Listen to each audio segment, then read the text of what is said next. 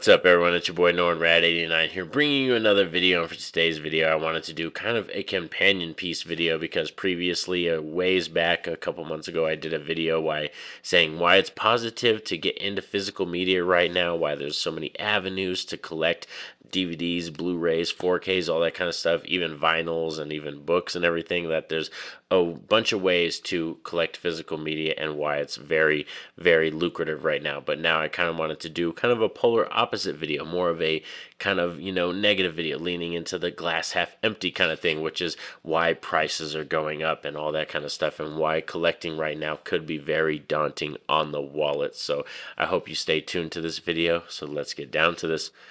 Roll it.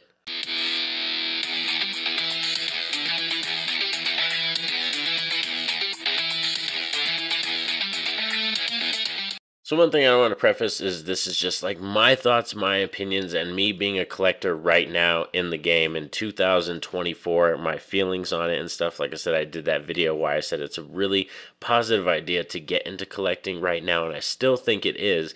But also wanted to talk about pricing and some other things, because pricing is going up, and for steel books, for box sets, for Walmart exclusives, there's Arrow Video boutique labels and Shout Factory and all this kind of stuff, and then there's chunky boxes and all this stuff, and then movies that are just 4Ks and then transitioning into that. So there's really a lot of stuff like that going on right now. So in terms of that, it's just one of those things that happens where we as consumers and collectors, we are spending money, and depending on what we spend our money on and what we're doing, that's what we show them kind of as, people, big production companies, people that are putting out these movies and all that kind of stuff. We're showing them with what we spend our money on, what we want. And basically what we want right now is a lot of people want, box sets. They want posters, they want all those extra slips, they want reversible cover art and original cover art, and all this kind of stuff. So we as consumers are telling them that we want all those extras. Now, being a collector, you got to kind of understand that what you actually choose to spend your money on with your wallet is kind of like you putting in your voters, like, this is what I want. This is what I care about. Are you cool with just Blu-rays, just standard editions? Do you want all the bonus extras and you want to get the best picture quality, the best sound quality, all that kind of stuff? Because it really depends. So you kind of got to decide. I already brought this up in my other video. You as a, person yourself got to decide what is most important to you, and it kind of determines also what the films are. So one example right away is like I'm going to talk about, because this is one of my favorite sets, one of my favorite physical media releases from this year, and this is the Mexico trilogy box set released by Arrow Video, and it's got all this bonus footage, it's got all this awesome stuff, great new special features and interviews with Robert Rodriguez, and it has posters for each movie.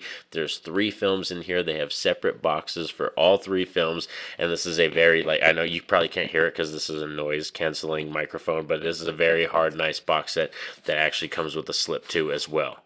And they all have reversible cover art, and I spent $70 for this bad boy, and I was not upset at it at all, because for me, that is a bonus thing that I easily wanted to get. I love Robert Rodriguez, I love the Mexico trilogy, and there's so many awesome new features and new interviews that Arrow Video had done with Robert for this specific box set. So that was an easy money buy, the $70 that I did not mind spending at all. Polar opposite, we have, say, there was a Deadpool and Wolverine steelbook that I think when it first came out, it's not right now, you could find it cheaper, but I believe when it first came out, it was like $60 or something like that, and that was just a steelbook, and I think it was a 4K or Blu-ray. It was just, I don't know exactly if it was a 4K or Blu-ray. I'll have the picture up here for that, but it was just a steelbook. It didn't have any posters in it, didn't have new featurettes or new interviews or, extra stuff like that. It was just that, basically. And also they have, I believe, M. Night Shyamalan. They released The Sixth Sense, and they also released Signs, and some of those 4Ks, the 4K prices are climbing, from $30 to $35 to possibly eventually going to be $40. So it's kind of, the price point will keep climbing as long as us as consumers, we continue to pay. As long as we commit to the price point, the companies are going to look at that and be like, well, they paid 20, they pay 25, and then it's just going to keep going and keep going. It just becomes is like this kind of vicious circle of they want to just hike up the prices. So it just really depends on what you view as important. Like for me, I didn't pick up Signs. I didn't pick up Sixth Sense. It's not because I'm not big on those films. It's just because I don't really need those on 4K. I do like Sixth Sense. I like Signs better than that film, but Signs is nowhere near my top 30 or top 50 films of all time. So I'm not going to go purchase that on 4K because I need it. You know what I mean? So it really depends on what you want. Let's say like Poltergeist. I grabbed the Poltergeist 4K when that came out, and I believe that one was $30 or like something like that because I got that one and that was at Best Buy. I bought that one in person at Best Buy. So that's another thing too. If you're able to find physical media in person in the wild, that's what I like to say sometimes is it's typically going to be cheaper than picking up online, because you're going to have to pay shipping and all that kind of stuff. So that's one thing too, is like you also got to budget. You got to basically look at yourself, look at your wallet, figure out what's coming out, do some research. If you really want to figure out what's going on, because some stuff comes out and it's limited edition and it sells out. For example, we have our Trick or Treat, or the Trick or Treat that just came out, I believe, and that was a special release.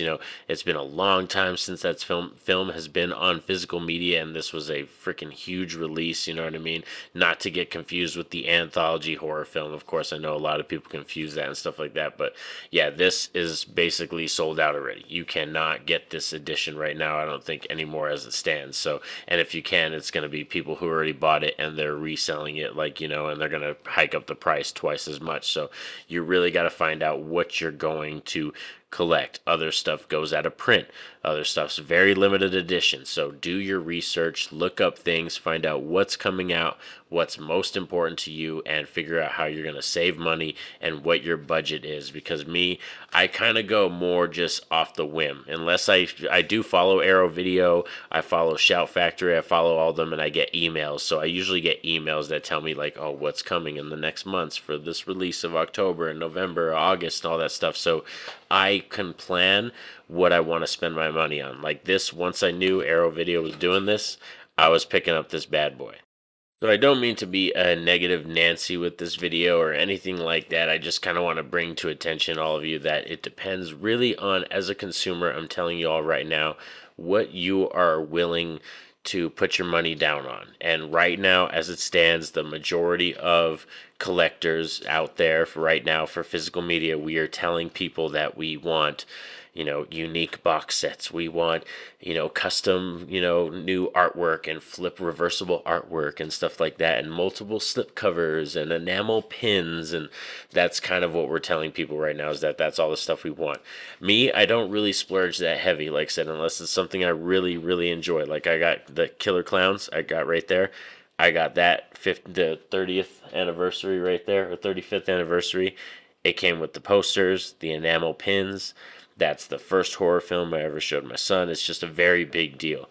This is a really good trilogy that I love this director, so that's why I spent the money and splurged on it. But nowhere near or any way in shape or form would I go out and spend the money to get a 4K of Signs for the money that it's at right now, or even Sixth Sense. That's just not my thing. I'm not going to go out there and just buy that, like I said, unless it's something I really enjoy, like Poltergeist. That was the 4K Blu-ray, and when it just had a slip.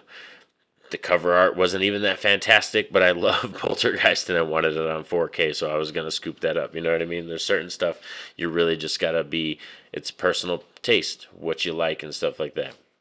Other things are vinyls. Vinyls are really hot right now, and I collect vinyls, and it's very hard to find a vinyl under $30. Like, you know what I mean? Unless it's very, something that's basic. It's not, limited edition or a special exclusive or a really sought after album. You're basically going to spend $30 to $40 to even $55 for a very nice vinyl. So that's what I mean. It's just, as collecting right now, the prices are climbing, and especially with the new administration that's going on, we don't know. There's a lot of stuff that there might be implementing, so prices might be going up on stuff that gets, imported, because discs get made in Mexico, other places, China makes the boxes that, that these things go in. So it's like, you really got to take that into account, that when something goes up like that, or we tax stuff that comes in, it's going to really go up in price for us in the middle class. Thanks for sticking around with me all for this video. Like I said, I hope I didn't make you like depressing or sad. I didn't want to be too much of a negative Nancy, but I wanted to kind of give you both perspectives. I'm honest on this channel. I want to give you both perspectives. I still think collecting is really amazing right now. I'm having a blast searching out steelbooks in the wild, finding exclusives, or buying stuff from Arrow Video or Shout Factory. But like I said, I budget my stuff. I know there's certain things that come out I'm not going to be picking that up, or I'm going to pick that up later on sale. You got to realize that too. If there's something that comes out and it's not going to probably be sold out, that if you're patient enough, that probably 3-4 months down the line, that item will probably be on sale. So patience is another fantastic thing that I really didn't preach at all in these videos. So like I said, do your research, be patient, and know how much money you have and budget your wallet. Please like the video. That definitely helps out the channel. Subscribe if you're new to the channel, and have that notification bell poked so you're notified anytime I drop a video, because most importantly, I want y'all to have a safe and happy day. Peace out.